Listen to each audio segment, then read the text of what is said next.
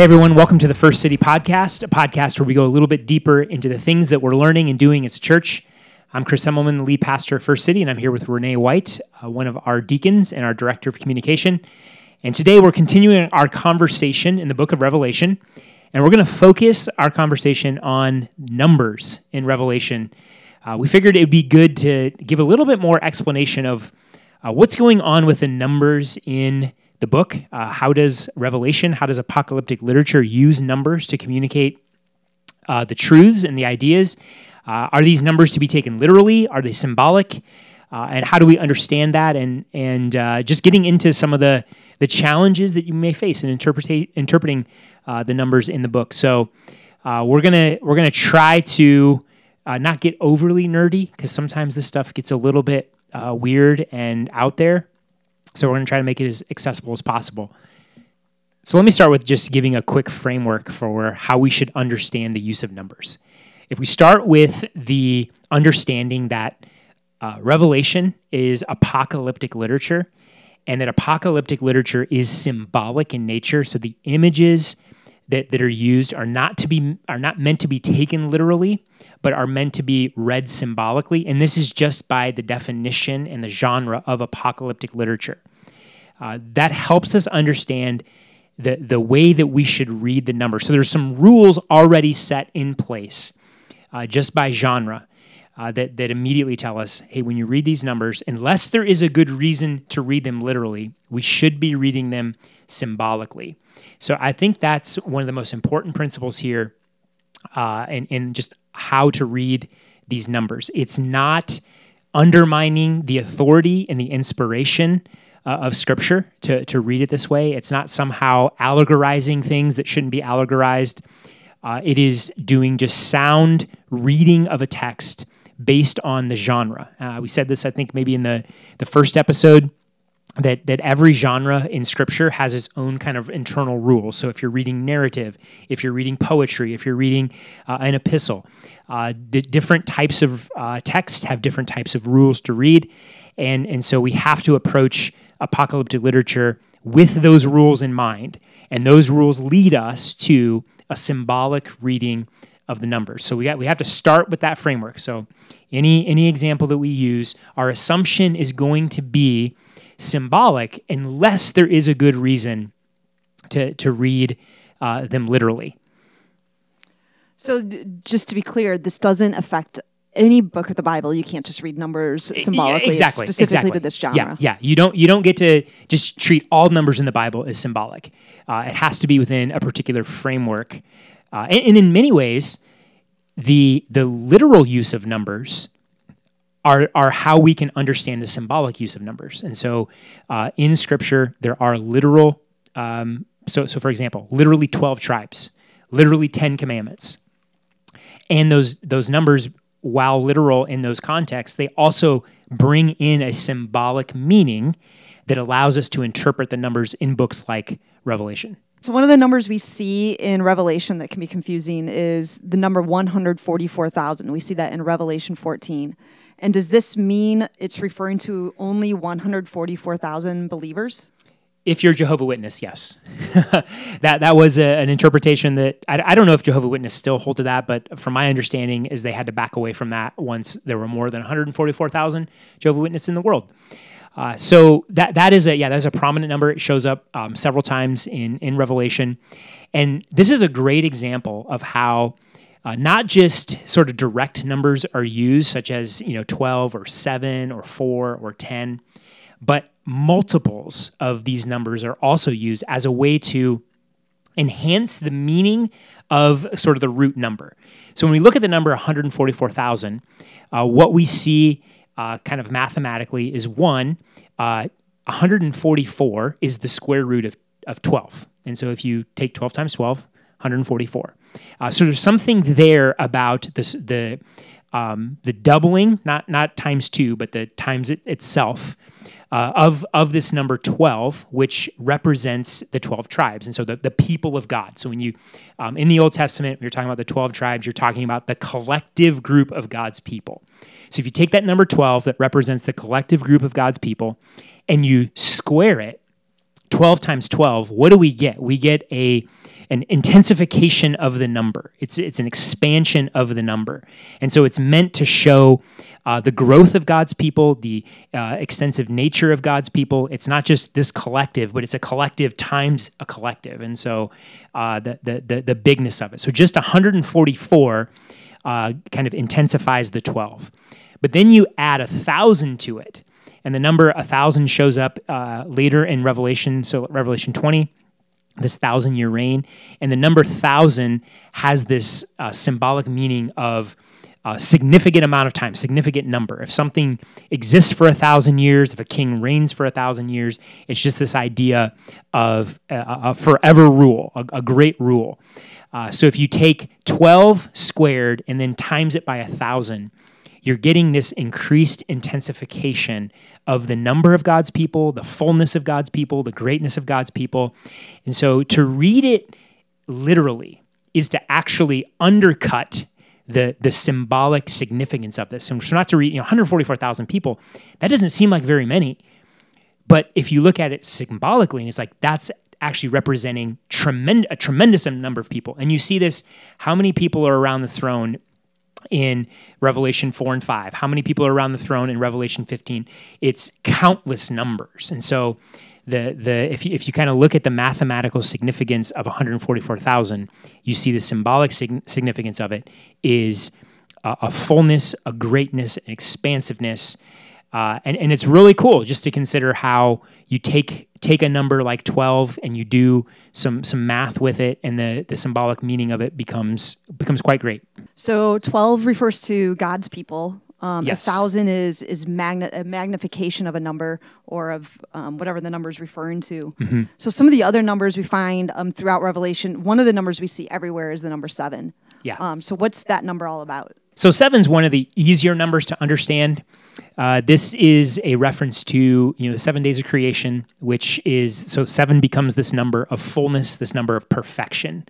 And so whenever we see the number 7 being used symbolically, the idea there is that whatever that is being done perfectly, or a fullness of. So in Revelation, you get there's three cycles of 7 that are particularly prominent. So you get the 7 seals, you get the 7 trumpets, and the 7 bowls, and all of these signify judgment.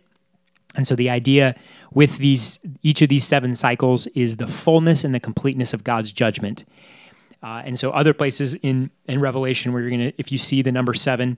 The intent is to signify whatever that thing is. There is a fullness, a completeness to it.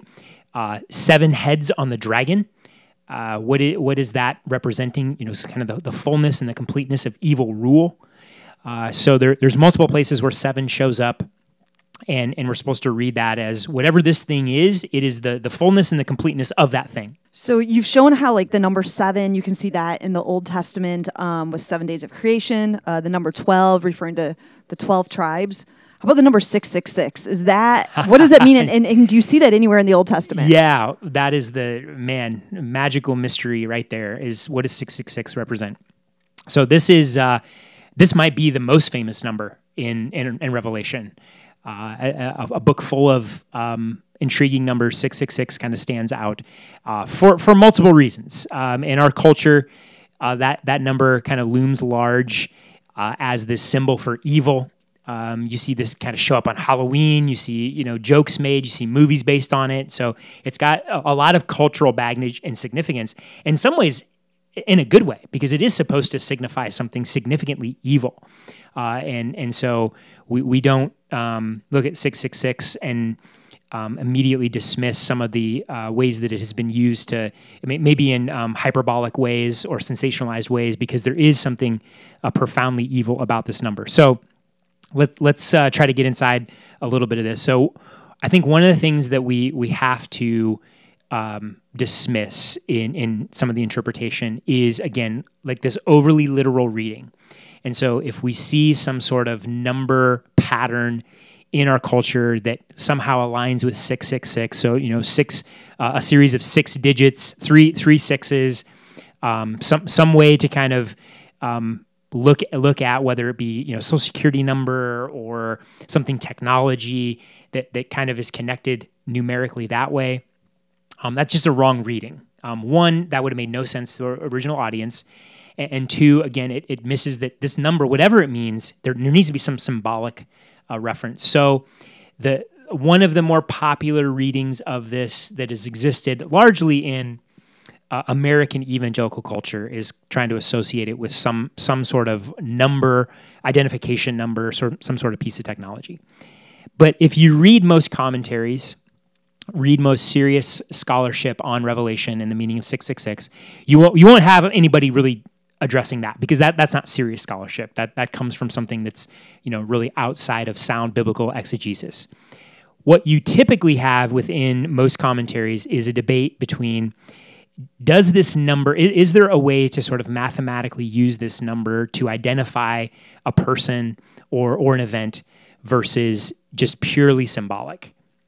And there are some good arguments to be made related to using this number to kind of identify a person.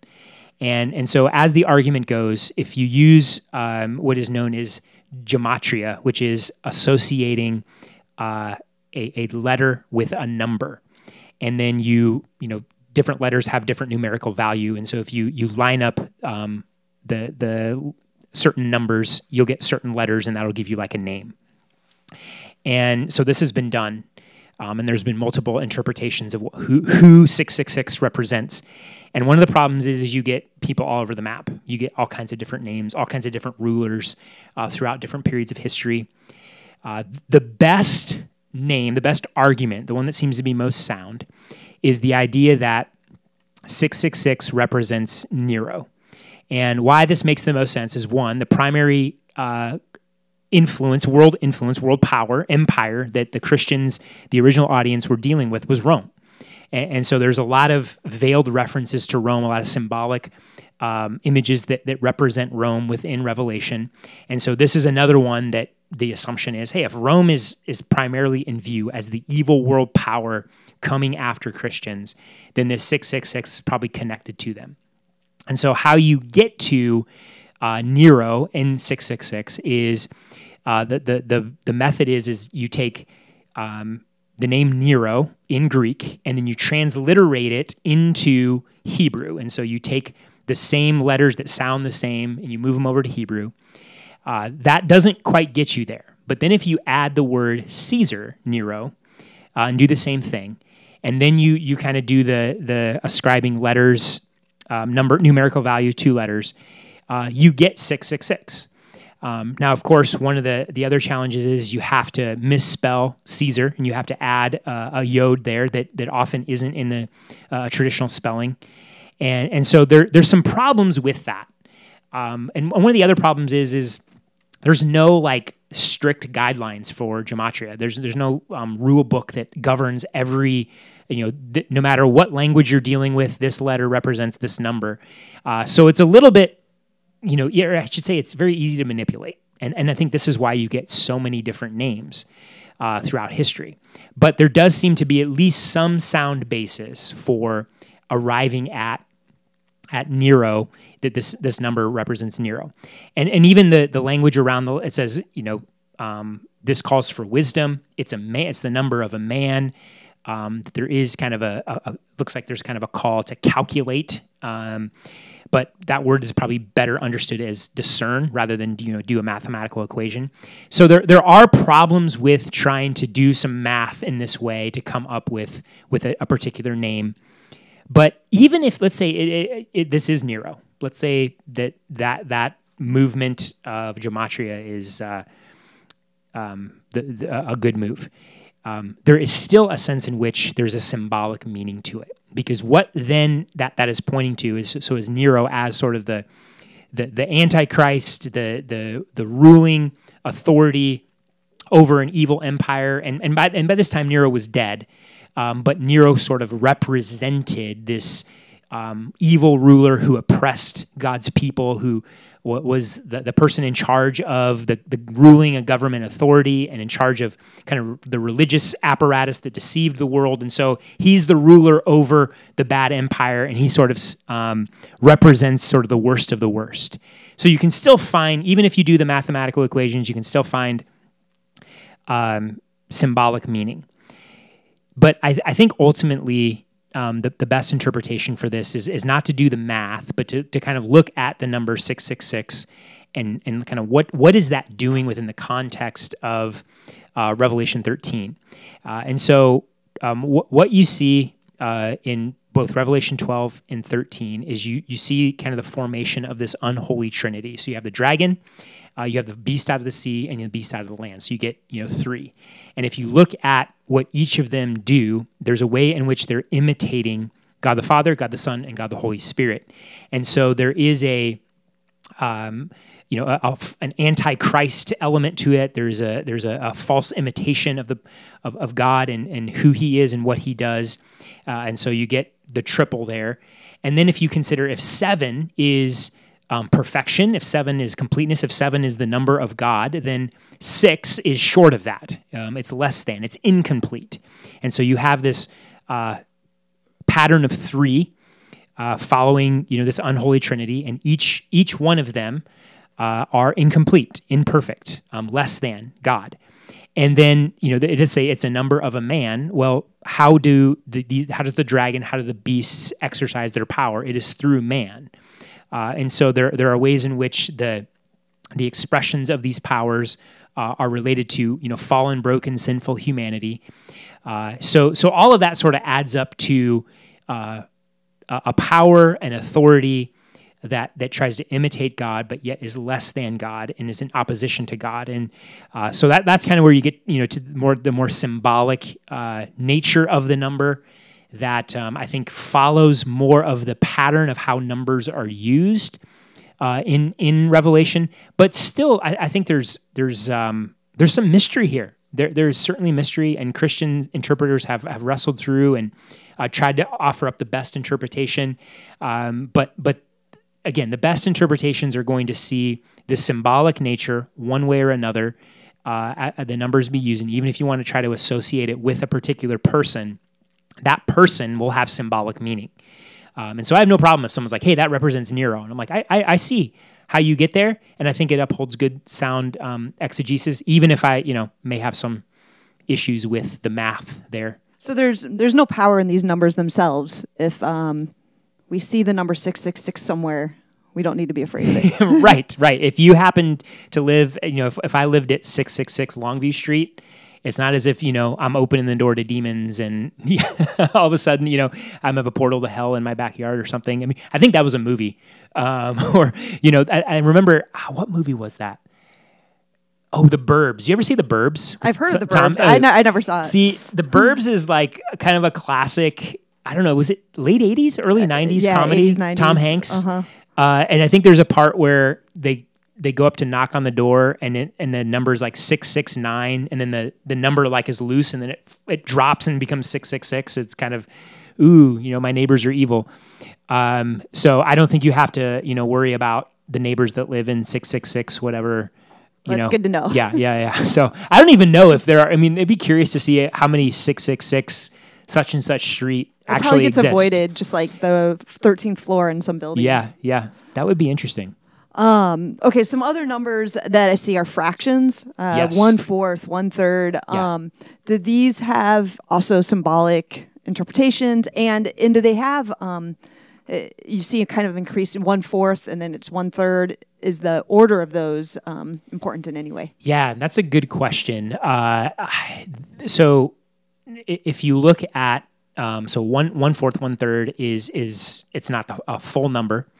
And so how is 3 used? How is 4 used? In particular, we see a number 4 used in different places in Scripture to talk about a completeness. And so you have the 4 corners of the world.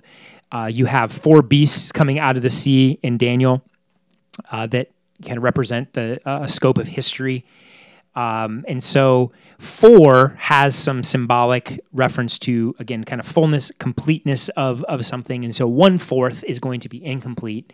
And particularly in those contexts, it's referring to restraint. And so God's active judgment in the world, but not the full and complete judgment hasn't come yet. So It's meant to say 4 kind of represents, the 4 corners of the earth, everything. 1/4 means, hey, not everything has been destroyed, not everything has been judged, so it's not over yet.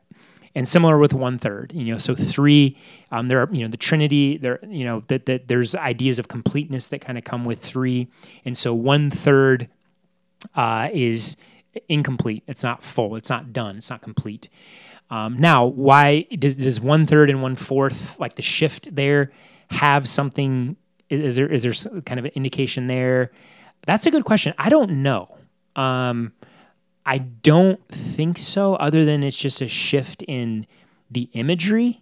I don't know, why is it used 1/3 in one cycle and 1/4 in another? And does that shift in and of itself have any significance? Maybe. I haven't gone down the rabbit hole that far to see if that has any significance. But I think the fractions themselves signal an incompleteness. It isn't done yet. When it comes to these judgments. So the way you're explaining this is making sense, but say you're an average person who hasn't read commentaries on Scripture. Is there an expectation that if you read Scripture enough, you're going to come to these conclusions, or how does one figure this out on their own? Yeah, that's, again, good question. I mean, there is a sense in which some knowledge of Scripture is required, because the majority of the imagery that is in Revelation comes from the Old Testament and requires somewhat of a familiarity with the Old Testament. These aren't random images. These aren't random numbers.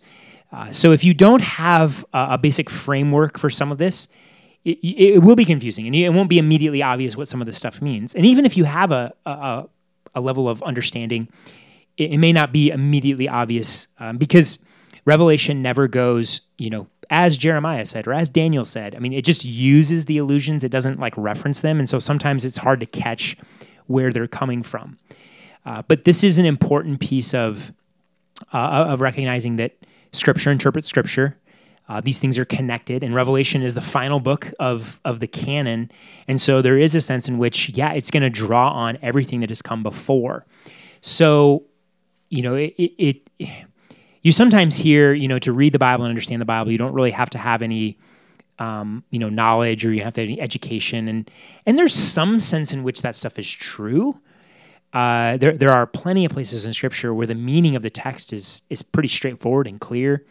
But I think we have to be careful not to oversell that, because Scripture does interpret Scripture, because Scripture is this organic unfolding of God's plan, and that it's interconnected. You look at the way Jesus taught the Scriptures. He taught the Scriptures as if, hey, if you're going to understand what I'm teaching, you have to have an understanding of the Old Testament. On the road to Emmaus, he opens up the Old Testament and shows how these things pointed to him. And so if they were going to understand his mission and who he was, they had to have some understanding of the Old Testament. If we're going to understand God's judgment and his plan of salvation, we're going to have an understanding of how this plan has unfolded through the ages. So I don't want to discourage anybody and to say, well, if I don't understand the Old Testament, then I can't ever read Revelation. But I will say you do have to do some work. You do have to be faithful to try to understand where these images are coming from and how they fit together and how they point to the plan of God. So, you do have to have a framework. Is it kind of like watching some of the newest Star Wars movies or Marvel movies and not having watched the earlier ones? Yeah. I think that's good. Some books in the Bible are more standalone. They might have some references to other things that to understand them will help your understanding. But some books require much more of understanding the bigger story, and Revelation is certainly one of those. So great analogy. Well, we hope this episode has been helpful in your understanding of the numbers in the book of Revelation. If you have questions about other parts of the book, maybe there are other details that you'd like more explanation on, feel free to shoot us an email at Renee@firstcitybellevue.com. Thanks for listening, and we'll catch you next time for another episode of the First City Podcast.